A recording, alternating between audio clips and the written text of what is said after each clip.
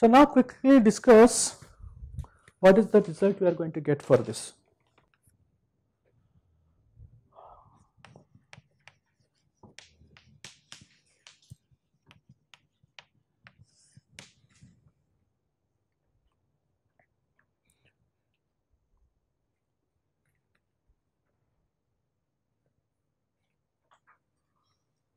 So we are going to state this for a particular case.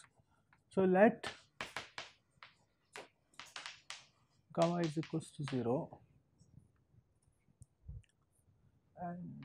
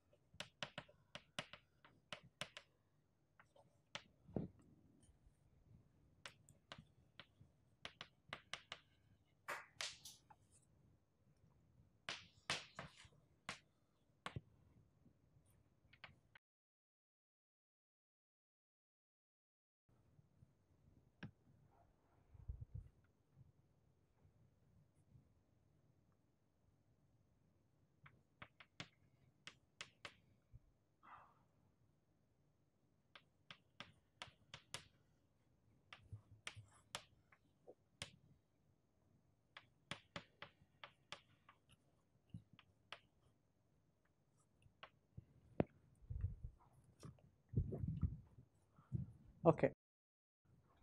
So notice that like we are setting this gamma to be 0 in this statement.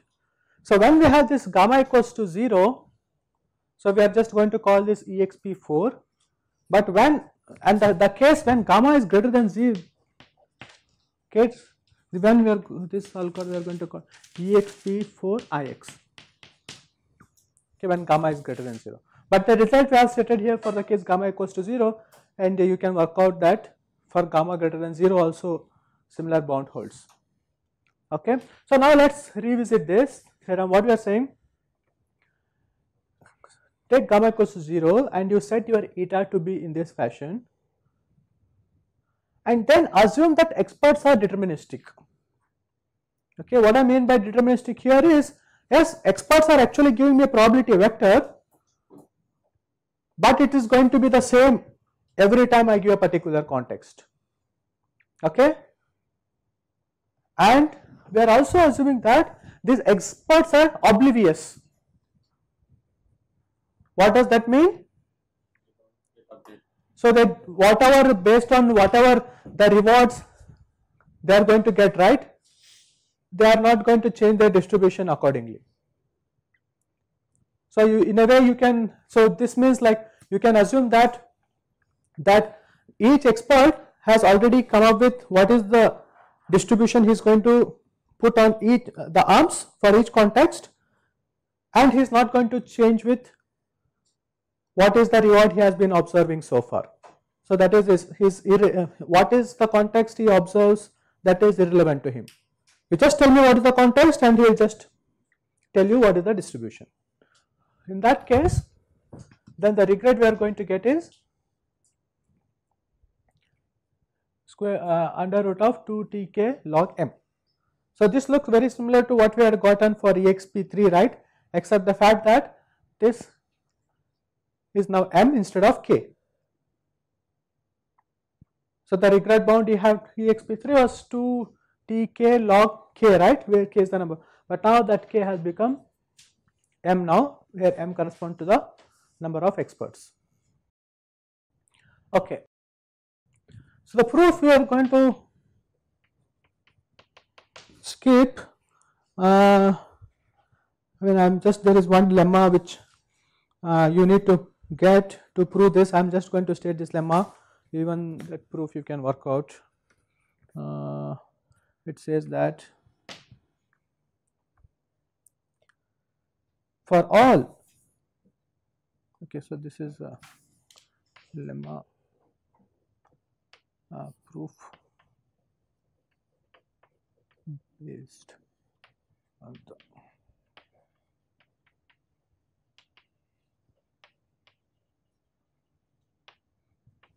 it says that for any m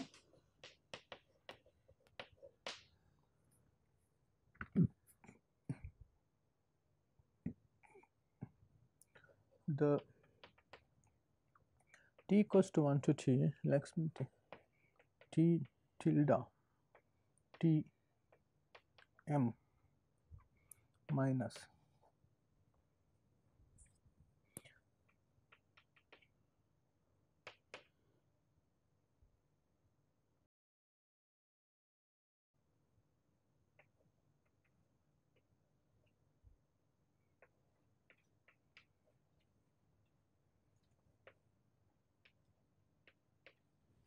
I should write it this way.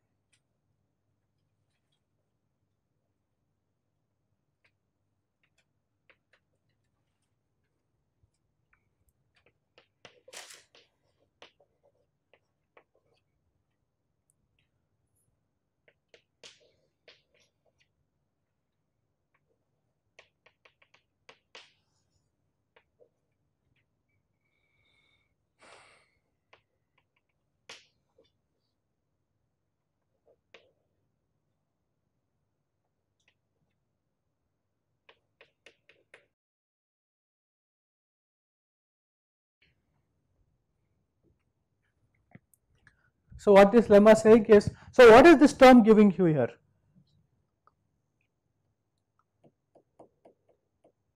So let's take an m, an expert. What is this term giving you here?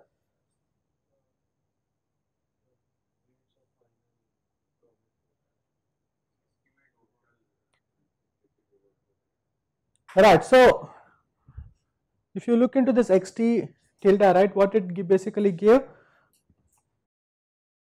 the expected estimated rewards for that expert m, right? So in that way we can treat it as the total reward that has been obtained by expert m. Okay, and then we are comparing it against what is this quantity over here?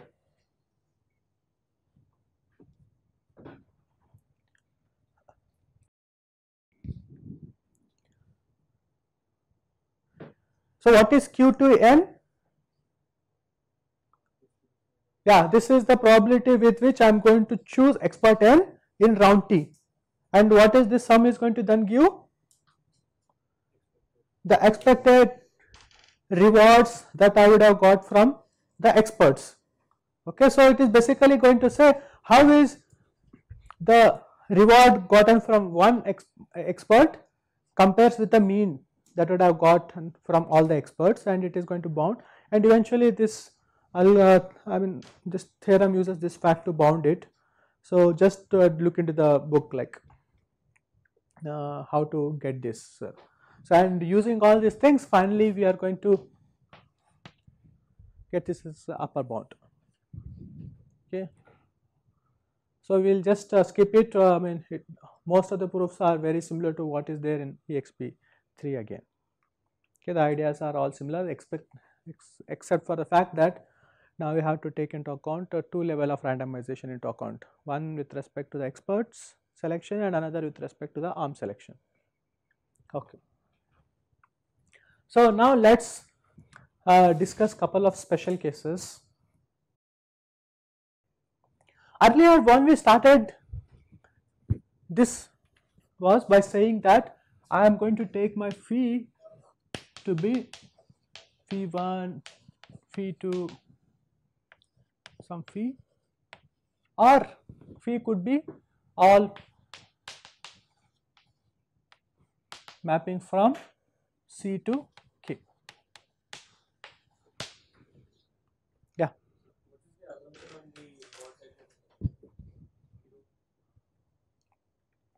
Yeah, so that standard assumption we make that the rewards are in the interval 0, 1. This t vector, right, or xti is in 0, 1. Okay. Suppose this C is finite. I mean the cardinality of C is finite and there are k arms. What will be the cardinality of this set phi?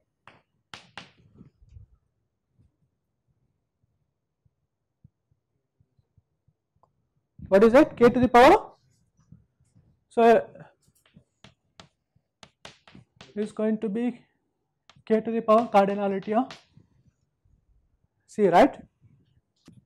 So in this case, if I took a particular phi, it is going to assign one value in k to each context, right? So in terms of, if I am going to think that as a probability vector, it looks like a unit vector, right, where for that particular arm it is going to be 1, for others it is going to be 0. You got this point? So if I take a particular map here, it is going to assign a unique value to each context here, but I can think that assignment as a probability vector. As how? I can assume that E M I is equals to, so let us say I am going to index this all the features, let us call them M1 all the up to k to the power C. Okay. Then I am going to think that EMI in round T is nothing but indicator phi of whatever. Let us say this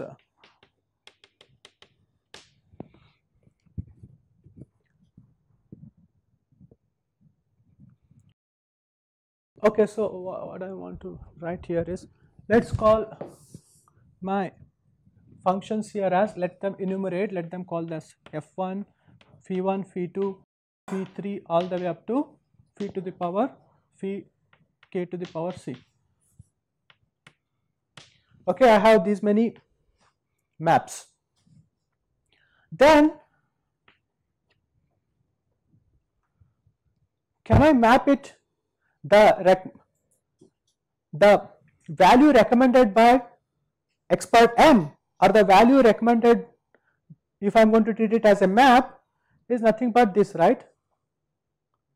So okay, so let us say each of these experts, there are k to the power cardinality of C experts, and I am going to treat them, these experts are nothing but these functions. Okay, so now experts are nothing but these functions. So what are going to, they are going to if I am going to give a particular context, what they are going to return me? It is, they are going to return me the arm that should be selected according to that phi in that round, right, based on that. But in terms of the probability vector, I can write like this, right?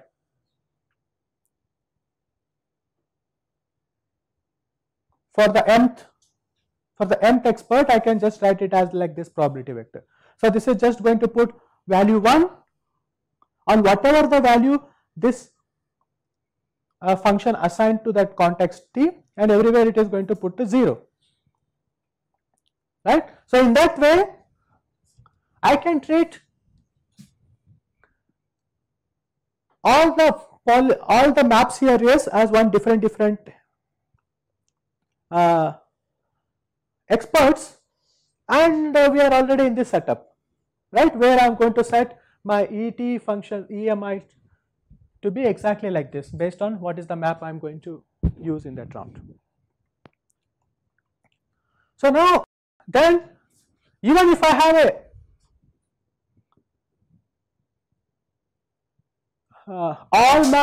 if I am going to define my regret in terms of these policies, all possible phi, is this regret bound still applies?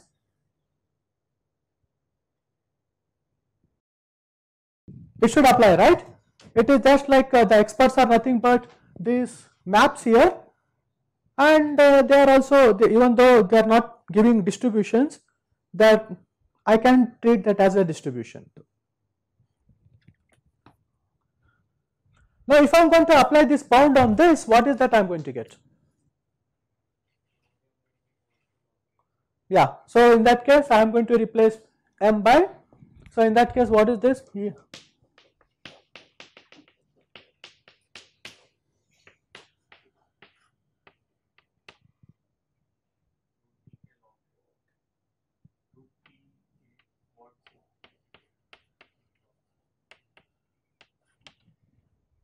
Okay,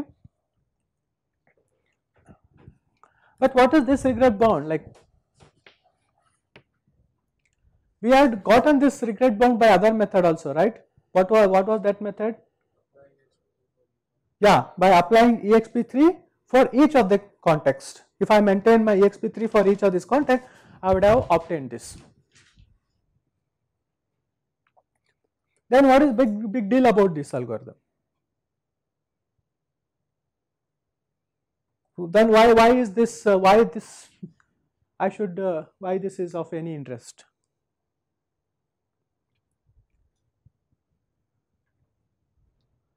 Okay, yes.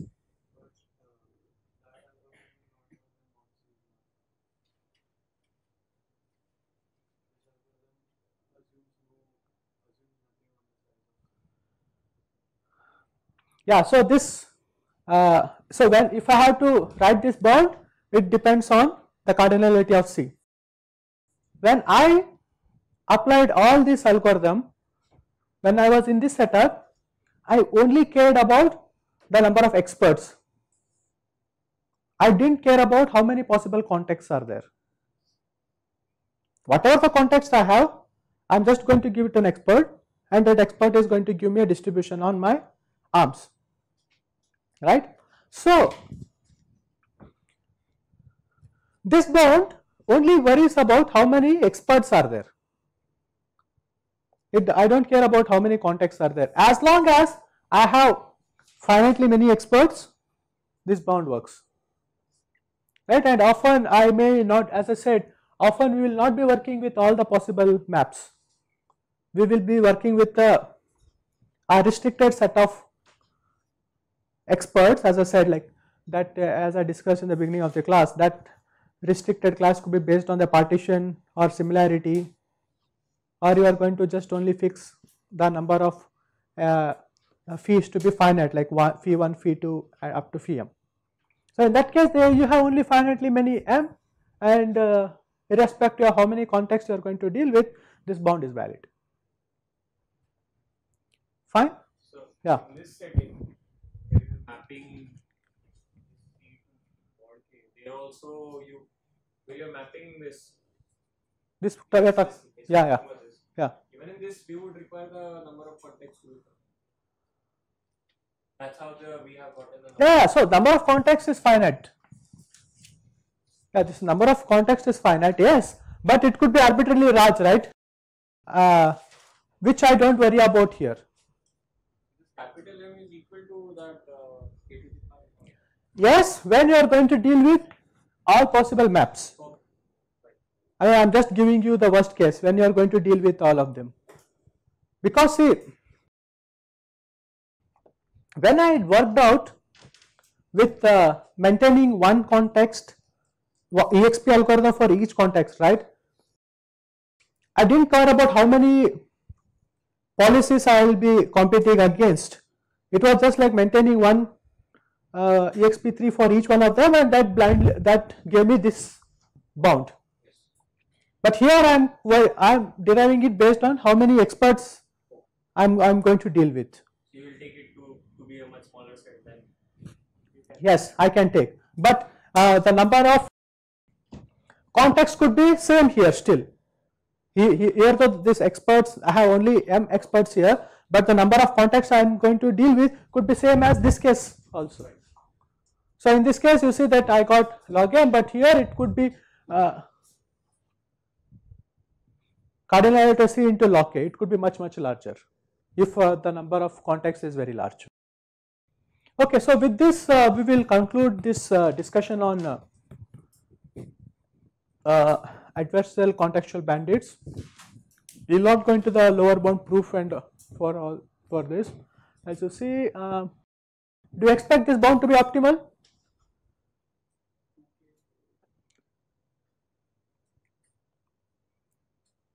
You expect it to be simply square root tk, or m should come into picture? Yeah? M should be there, or at least order wise. You feel okay? Square root t, we know that we can't do better than that. Fine. Maybe like k also I can't get rid of, because from the adversarial setting I also know that it is like square root tk, right? So for us now the new term that has popped up is log m. Is that log m is the best, or we can do better?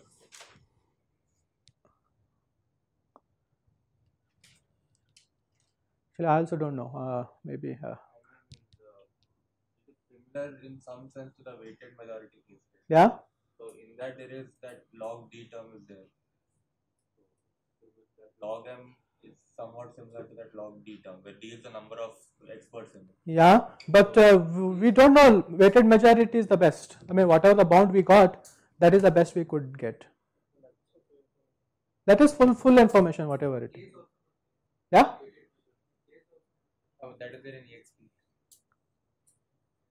Yeah, k won't be there because it's a full information case. We are dealing with the bandit case here, right? So k will come into picture definitely, because we are having only one kth of information compared to the full information case here.